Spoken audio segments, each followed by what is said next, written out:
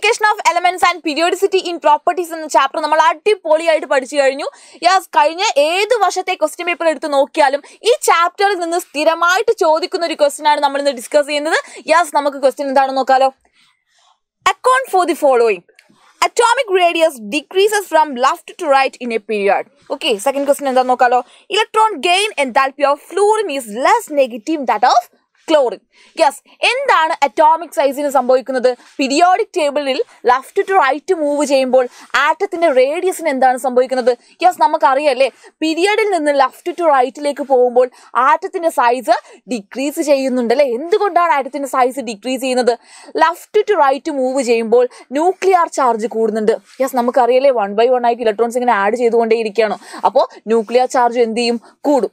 അപ്പോൾ nuclear charge കൂടിയാൽ ആ ന്യൂക്ലിയസ് എന്ത് ചെയ്യും? അതിന്റെ ചുറ്റിലുമുള്ള ഇലക്ട്രോൺസിനെ എന്ത് ചെയ്യും? പിടിച്ചു വലിക്കും. അതുകൊണ്ട് തന്നെ എന്താണ്, അതിന്റെ ആറ്റത്തിന്റെ സൈസ് എന്ത് ചെയ്യുന്നുണ്ട്? ചുരുങ്ങുന്നുണ്ട്. അതുകൊണ്ട് തന്നെ പീരിയോഡിക് ടേബിളിൽ നിന്ന് ലെഫ്റ്റ് ടു റൈറ്റ് മൂവ് ചെയ്യുമ്പോൾ ആറ്റത്തിന്റെ സൈസ് കുറയുന്നുണ്ട്. ആറ്റത്തിന്റെ സൈസ് കുറയുന്നത് കൊണ്ട് തന്നെ എന്താണ്, അതിന്റെ റേഡിയസും എന്ത് ചെയ്യുന്നുണ്ട്? കുറയുന്നുണ്ട്. മാത്രമല്ല, ലെഫ്റ്റ് ടു റൈറ്റ് മൂവ് ചെയ്യുമ്പോൾ ഷെല്ലുകളുടെ എണ്ണം എന്താണ്? റിമെയിൻ സെയിം ആണ്. നമ്മൾ പഠിച്ചിട്ടുണ്ടല്ലേ, ഒരു പീരിയഡിലുള്ള എല്ലാ എലമെന്റുകളുടെയും നമ്പർ ഓഫ് ഷെൽസ് എന്താണ്? സെയിം ആണ്. അതാണ് റീസൺ. ഇനി ഇവിടെ പീരിയഡ് ആണ് ചോദിച്ചത്, നിങ്ങളുടെ എക്സാമിന് ചിലപ്പോൾ ഗ്രൂപ്പ് ആയിട്ടും ചോദിക്കും. ഇനി അടുത്ത ക്വസ്റ്റ്യൻ എന്താണെന്ന് നോക്കാലോ. Electron gain enthalpy of fluorine is less negative that of chlorine. Electron gain enthalpy ഫ്ലൂറിന് less negative ആണ് ക്ലോറിനുമായിട്ട് കമ്പയർ ചെയ്യുമ്പോൾ. എന്തുകൊണ്ടാണ്? എപ്പോഴും എക്സാമിൽ ചോദിക്കുന്ന ഒരു ക്വസ്റ്റ്യൻ ആണിത്. നമുക്ക് എന്താണെന്ന് നോക്കാലോ. ഫ്ലൂറിന്റെയും ക്ലോറിന്റെയും ആറ്റോമിക് മോഡൽ നമ്മൾ നോക്കിയാൽ ഫ്ലൂറിന് 2 ഷെല്ലേ ഉള്ളൂ. ഫ്ലൂറിനിൽ 2 ഷെല്ലാണുള്ളത്. ക്ലോറിനിലോ 3 ഷെല്ലുണ്ട്. ഇനി ഇലക്ട്രോൺ ഗെയിൻ എൻതാൽപ്പി എന്ന് പറഞ്ഞാൽ എന്തായിരുന്നു? ഇലക്ട്രോൺ ഒരാറ്റത്തിൽ, ഐസൊലേറ്റഡ് ഗ്യാഷ്യസ് ആറ്റത്തിൽ ഒരു ഇലക്ട്രോൺ ഗെയിൻ ചെയ്യുമ്പോൾ അവിടെ ഉണ്ടാവുന്ന ഹീറ്റിനുണ്ടാവുന്ന ചേഞ്ചിനെയാണ് നമ്മൾ എന്ത് വിളിക്കുന്നത്? ഇലക്ട്രോൺ ഗെയിൻ എൻതാൽപ്പി എന്ന് വിളിക്കുന്നത്.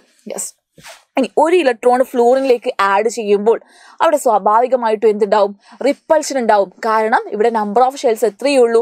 2 ഷെല്ല് മാത്രമേ ഫ്ലൂറിനുള്ളൂ. പക്ഷേ ക്ലോറിന്റെ കേസ് എടുത്ത് നോക്കിയാൽ അവിടെ 3 ഷെല്ലുണ്ട്. 3 ഷെല്ലുള്ളത് കൊണ്ട് തന്നെ ഒരു ഇലക്ട്രോൺ ഗെയിൻ ചെയ്യുമ്പോൾ അവിടെ എന്തുണ്ടാവില്ല? റിപ്പൾഷൻ ഉണ്ടാവില്ല. അതുകൊണ്ട് തന്നെ നമുക്ക് ഏറ്റവും ഈസി ആയിട്ട് ഇലക്ട്രോണിനെ ആഡ് ചെയ്യാൻ പറ്റുന്നത് ക്ലോറിനിലാണ്. നമുക്ക് റീസൺ നോക്കാലോ. This is because when an electron is added to fluorine, it enters into the smaller second shell. Due to the smaller size, the electrons suffer more repulsion from the other electrons. But for chlorine, the incoming electrons goes to the large third shell. Third shellilana electrons in the add avunathu. So the electronic repulsion is low. Hence chlorine add electron more easily than fluorine. ഈ ഒരു reason എന്ത് ചെയ്യണം? നിങ്ങൾ എഴുതി കൊടുക്കണം. Structure വരക്കണമെന്ന് നിർബന്ധമില്ല. Miss explain ചെയ്യാൻ വേണ്ടിയിട്ടാണ് നിങ്ങൾക്ക് ഇവിടെ സ്ട്രക്ചർ ഇൻക്ലൂഡ് ചെയ്തിട്ടുള്ളത്. ഇത്രയുമാണ്. ഈ ഒരു ക്വസ്റ്റ്യൻ ആണ് നമുക്ക് എപ്പോഴും എക്സാമിൽ റിപ്പീറ്റ് ചെയ്ത് ചോദിക്കുന്ന ക്വസ്റ്റ്യൻ. സോ ഈ ഒരു കോൺസെപ്റ്റ് അടിപൊളിയായി മനസ്സിലായിട്ടുണ്ടെങ്കിൽ ക്ലാസ്സിനെ കുറിച്ചുള്ള അഭിപ്രായം എന്ത് ചെയ്യണം? തീർച്ചയായും താഴത്തെ കമന്റ് ബോക്സിൽ കമന്റ് ചെയ്യണം. Thank you.